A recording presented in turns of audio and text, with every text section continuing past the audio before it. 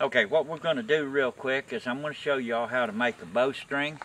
If this little old bow here is about a 20-pound pull bow, I'm going to use artificial sinew. This is the 70, means it's got 70-pound strength per strand.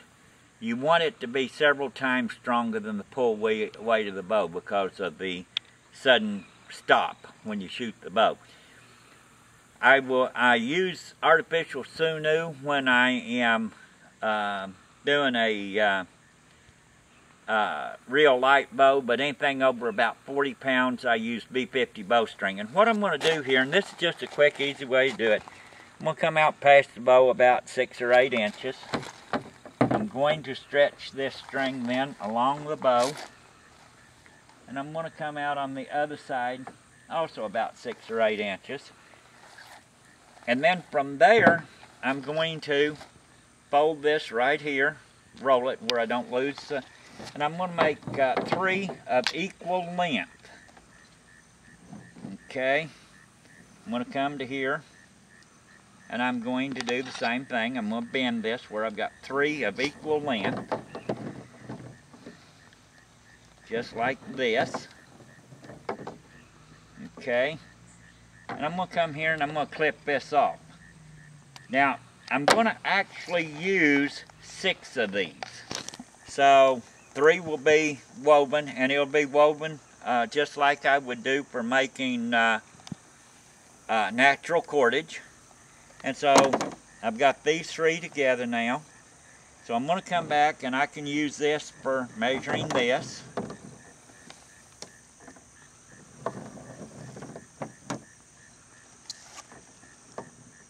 And when I get here, this one I'll throw up out of the way. I don't need it anymore, because I'm going to do a perfect bend right here, and I'm going to do 3 more. Okay?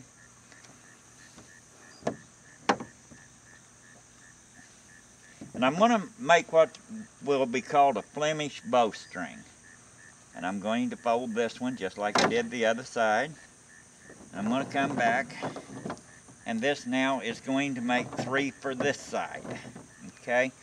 Now when I do the wrap here, I don't want them to all come out at the exact same position.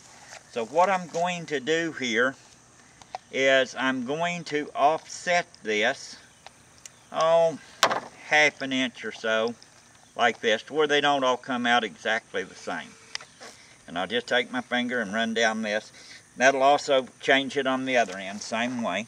I'm going to lay this one up here, take this one here, and I'm going to do the same thing. I'm going to offset them about a half inch to an inch from each other. So when they come out on the bowstring, it don't just make a huge drop all at the same time. Okay? And notice I made these about 6 or 8 inches longer than the bow on each end.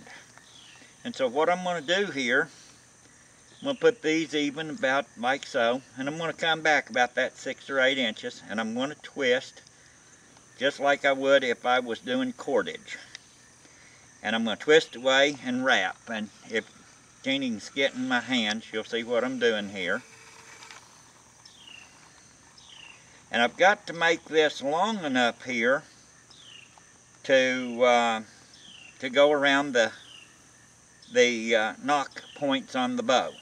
Okay, and that should be just about right there. So I'm going to bring this back right here. I'm going to separate these. I'm going to twist that one. I'm going to twist this one.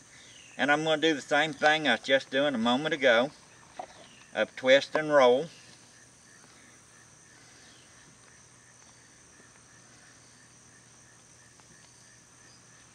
Keep them separated.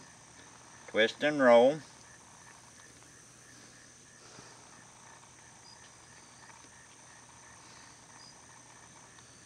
It's getting pretty late, so I hope y'all can see what I'm doing. And again, I don't want to get these tangled. Twist and roll. I'm going to come back all the way to the end here, and I may have actually went a little bit too far back here, but we'll make it work no matter what, even if I have to take this end loose and redo it. Now, when you twist and roll like this, the harder you pull on these, the tighter it gets. So you're not going to have to worry about them pulling loose. Okay, now I'm past all of the cutoffs here. Okay, so now that I'm past all of the cutoffs, I don't really have to worry too much about it. Okay, so there's that. I'm going to put that up there like so. And I'm going to come to right about here. Same thing as I did on the other side. I'm going to come up here to about in here somewhere.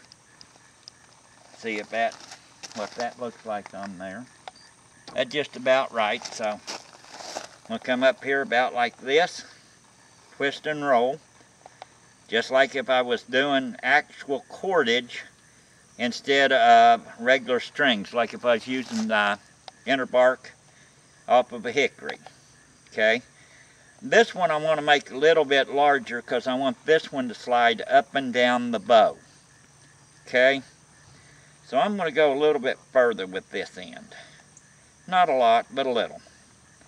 Okay, I've got, yeah, that's probably about right there. Okay, I'm going to separate this. I'm going to bring that one to there.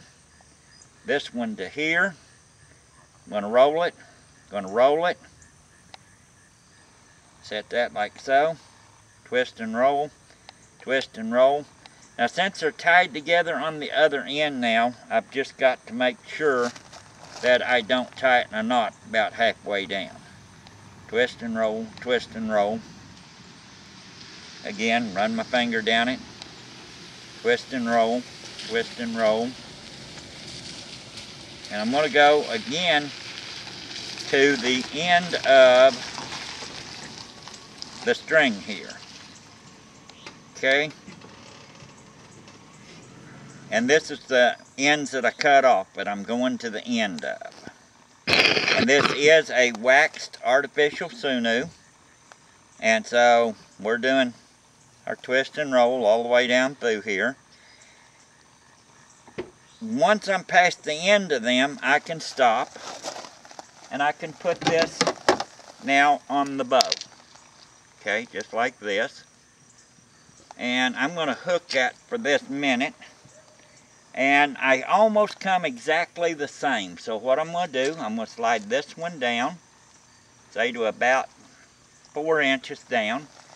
And I'm going to take this and I'm going to roll the whole string now in the direction that will tighten it the way I did the ends. Just like this.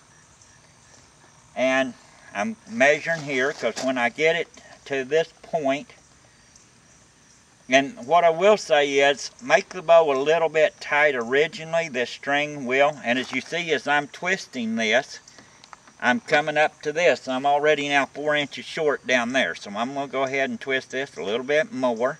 Notice here I'm going further down the bow all the time. Now this here would be down to about here. And I want this a little bit tight because it's going to stretch. And I'll leave this bowstring. Notice I'm about 1.5 inches down there now. And so I'm going to slide that up there down a little further. Bring this in. Put it on. Come right back up here now. And I'm going to string the bow. This is a little bit high string height, but that's what I want because it's going to stretch. The little end's coming out right here. I can just take a pair of nippers. Be sure you only get the end sticking out. Don't cut your string.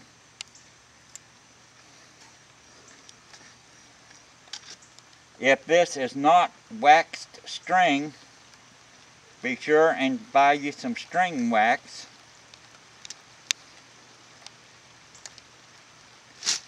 And then just slide your hands right down that. Notice this is already almost pulled down to the correct string height.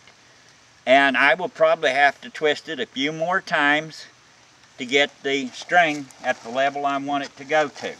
Okay?